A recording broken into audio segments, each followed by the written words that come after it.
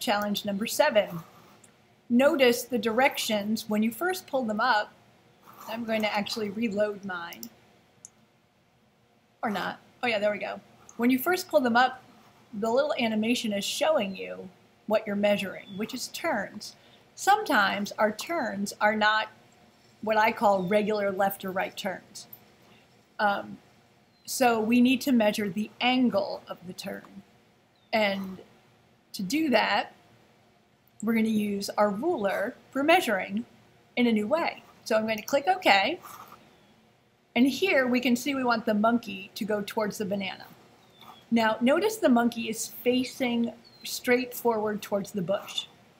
So I'm going to click on my ruler, click on the monkey's head, and I'm going to drag. I'm going to start by dragging the way the monkey is facing, okay? But then I'm going to turn or rotate towards the banana.